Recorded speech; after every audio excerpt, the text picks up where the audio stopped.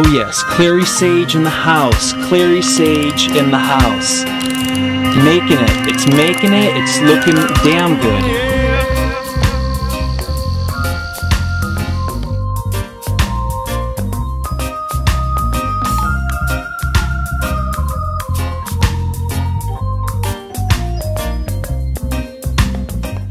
Echinacea liatris.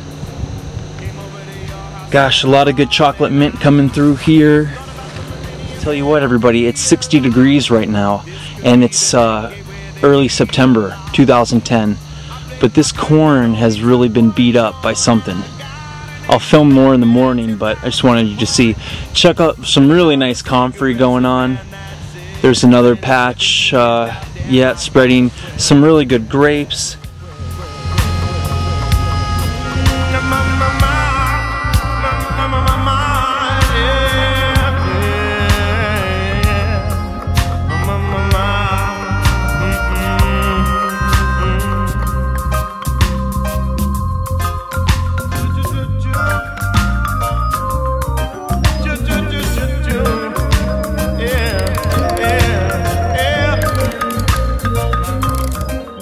You know, when you really get down to it, it's like we want to live in paradise, and for that to happen, we have to get our brothers and sisters to start building paradise too. You know, it's not like we can do this all by ourselves, and the more people that are into it, the better that it is. It's just it's exponential.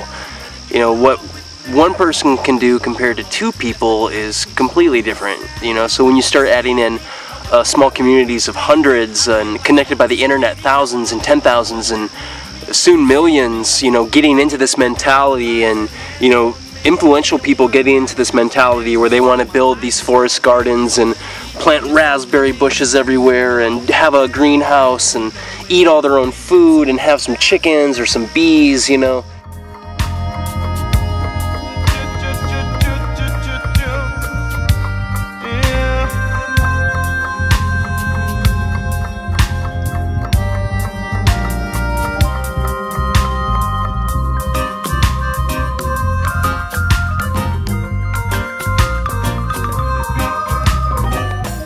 Point is the lifestyle of being connected to the cycles and producing your own food, having some food sovereignty.